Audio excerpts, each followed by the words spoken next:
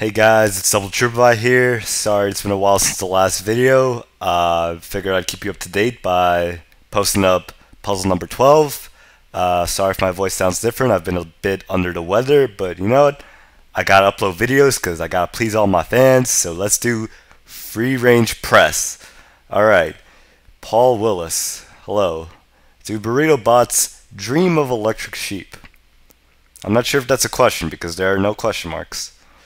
Chipotle made the choice long ago to source food raised with respect for farmers, animals, and the environment.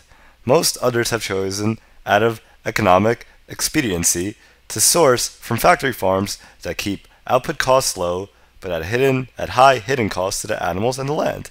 For them, it's all about numbers. Wow, Chipotle going hard. Take a moment to think about what a robot, unbiased and purely logical, would choose in this situation, and what a human would consider when faced with this moral dilemma. Then translate the pig grid to answer this question. In a world dominated by factory farms, which group of eaters faces the most difficult food decisions?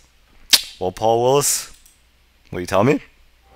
Hi, I'm Paul Willis of the Nyman Ranch Pork Company. What's up? I'm a hog farmer and proud of it.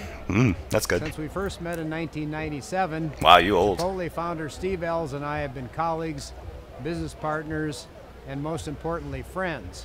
That's cool. What began with Steve buying naturally raised pork from a few family farms in Iowa has evolved into a huge network of farmers raising their livestock responsibly and naturally around the country. Without Chipotle, many farmers would have to been forced to make some. Looks like you're looking down at a cue card. Happy 20th, Chipotle. That helped so much. Is it Paul Willis? This is a group of eaters, right? That wasn't the right answer. Can never do it on my first try.